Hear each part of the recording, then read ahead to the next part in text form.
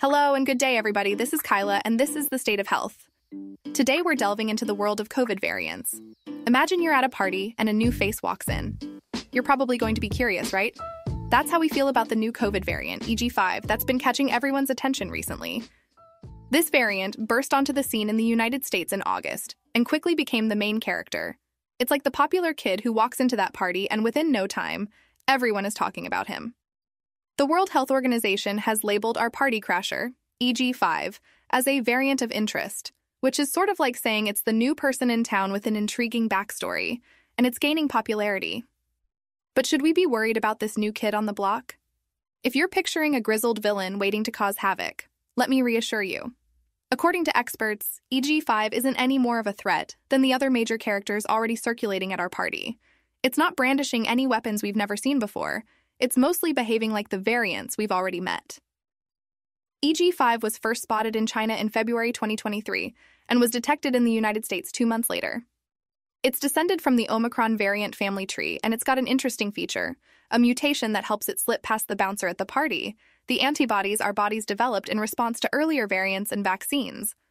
This little party trick might be why it's become so popular worldwide and might explain the recent increase in COVID cases. But fear not, partygoers. Diagnostic tests and treatments such as Paxlovid can still recognize and combat EG5. It's like having a secret handshake that still works even though EG5 has a clever disguise. So while EG5 might be intriguing, it's not the villain we need to be overly worried about. However, there are some new faces at the party that we should keep a closer eye on. These are the emerging variants carrying a similar mutation to EG5, plus an extra mutation that gives them a VIP pass to transmit easily. These sneaky characters have been nicknamed Flip by scientists because they both flip the positions of 2 amino acids, labeled F and L.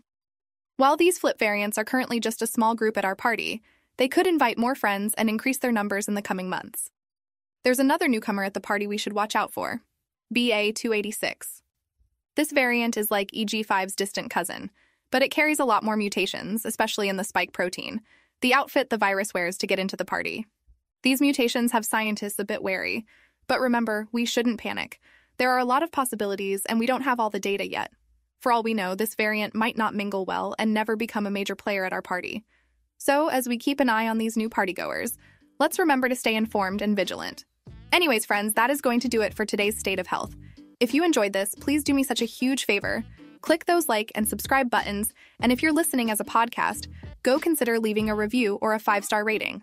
Don't forget to check out stateofhealth.care for more relevant medical news and content. Until next time, keep your curiosity piqued and your stethoscope close.